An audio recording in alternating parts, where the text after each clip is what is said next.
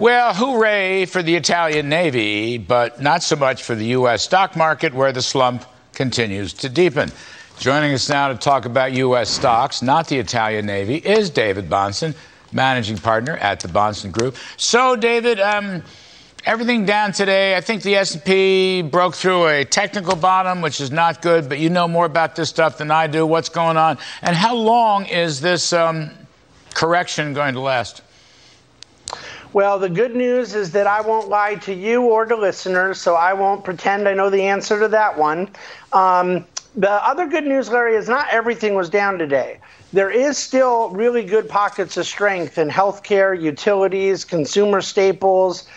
Today, energy was down, but energy is up big on the year, which is one of the reasons that we've done so well. So there are defensive sectors doing well. The problem is that usually means the whole market's in a tough position.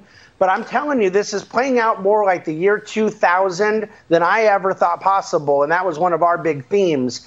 It's a transition from growth to value. It's a transition from low quality to high quality. And that's really where things are in this market. You know, just looking at all these tables and indexes, Home Builders Index has gotten clobbered. The chip index has gotten clobbered. The retailers index has gotten clobbered. They're all cyclical, I guess, economic sensitive stocks, but they've all gotten clobbered.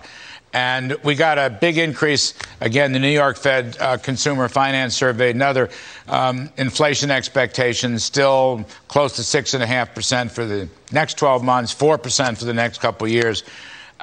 Market interest rates and multiples, David Bahnsen. Now, today was not a bad day. When I last looked, the 10-year hadn't done anything. Yeah, I don't think this is just about the 10-year moving higher. I really think that what we're looking at is a repricing of equities around the whole term structure. The 2-year is basically right near where the 10-year is, and that's the market pricing in what they expect the Fed to do. I still believe the Fed's going to end up chickening out before they get there, but we'll see. I hope I'm wrong. I want to normalize monetary policy, take away these distortions. But the fact of the matter is that a lot of expensive things were way too expensive, and they had to get repriced. And that's what we're going through now. It's a good time to be in stuff that isn't expensive. Last few moments, is this decline in the stock market presaging a recession, David Bahnsen?